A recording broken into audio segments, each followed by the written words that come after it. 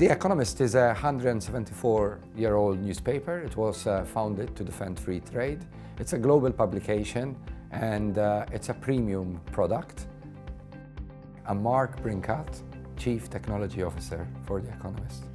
My role at The Economist is to look at how to enable the digital transformation. Well, The Economist was looking at how it could respond to our strategic challenges, and it was looking at how it could grow its paid audience and increase its reach.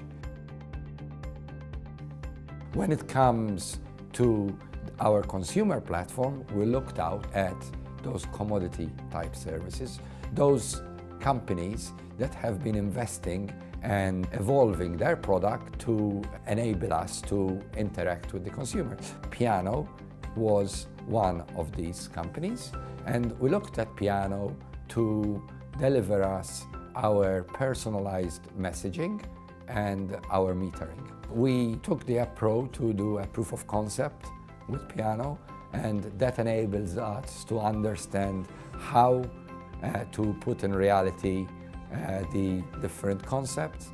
That proof of concept also enabled us to understand the challenges around making these experiences work in a single page application framework.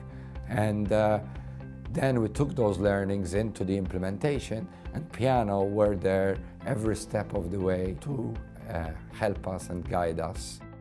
At the moment, we are using Piano to drive the subscription ribbon, we call it. We are also using Piano for our newsletter sign-up.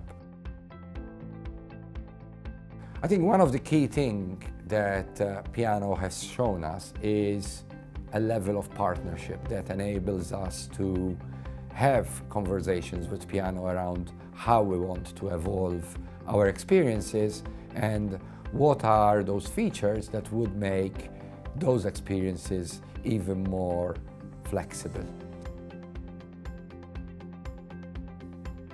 They have been true partners, and I look forward to a continued relationship with them.